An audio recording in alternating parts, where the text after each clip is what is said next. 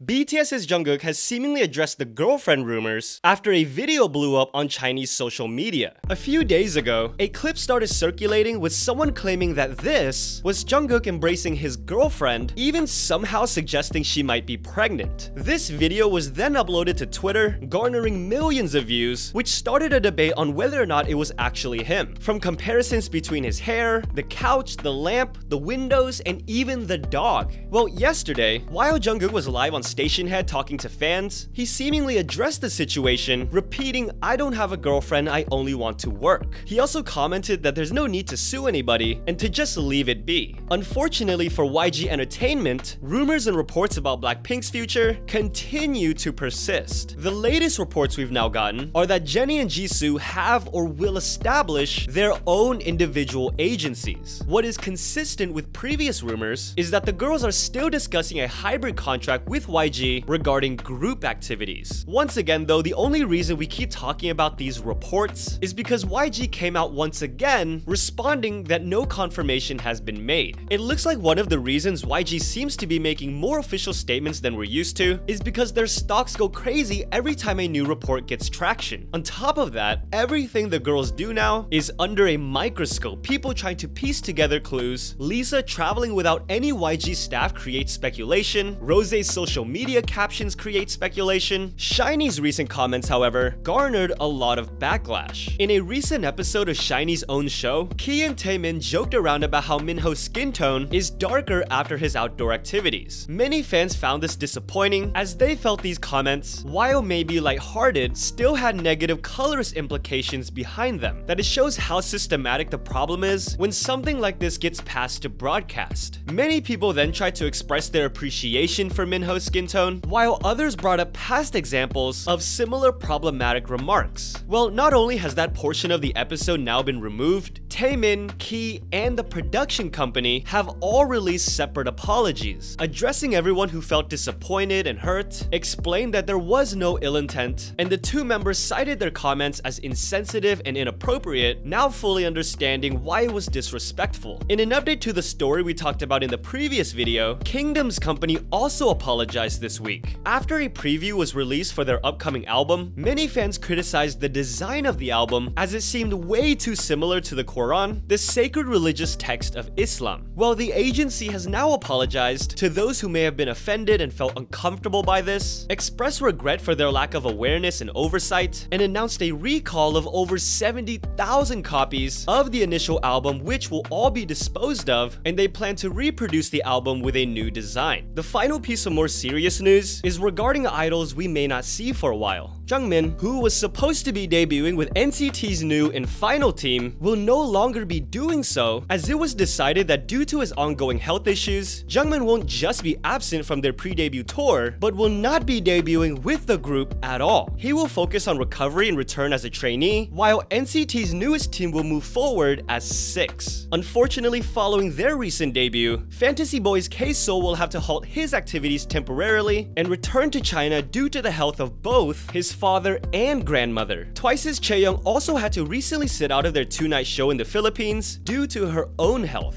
With all that, let's get into the positive things that we can celebrate in K-pop. Although CHAEYOUNG had to miss the concerts we just mentioned, there was something to celebrate at Twice's show, as this happened.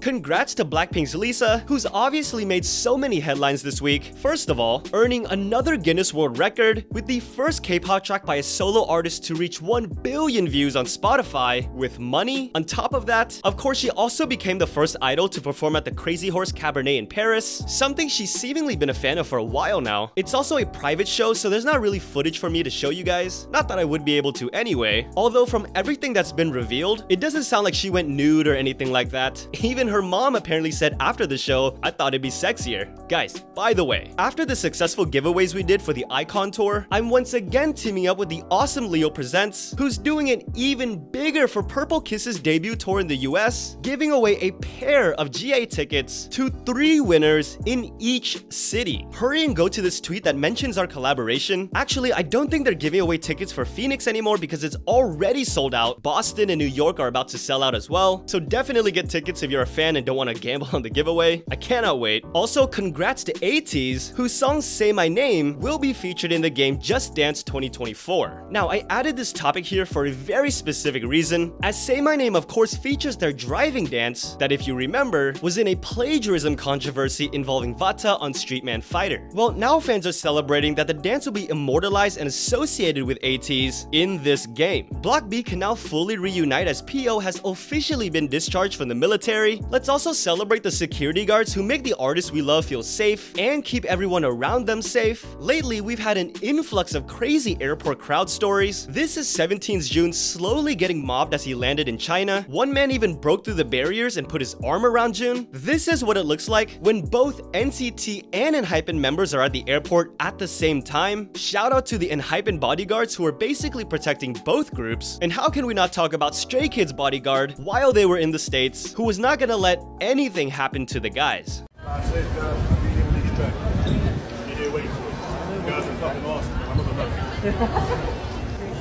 You can zoom in. You got an iPhone 30. You can zoom in. You don't have to stand that close. You can zoom in. You can zoom in. Thank you. Love. And of course, we've had a bunch of comebacks and releases since the last video, including Kepler, ONEUS, XG, pre-releases from IVE, Billy, and BI, and of course the huge collaboration between Jack Harlow and BTS's Jungkook, by the way also known as one of the greatest global superstars! Woohoo! Jungkook! was just in good fun. I actually think she's awesome, especially if you saw what she did right before that interview. So, yeah, my English is bad.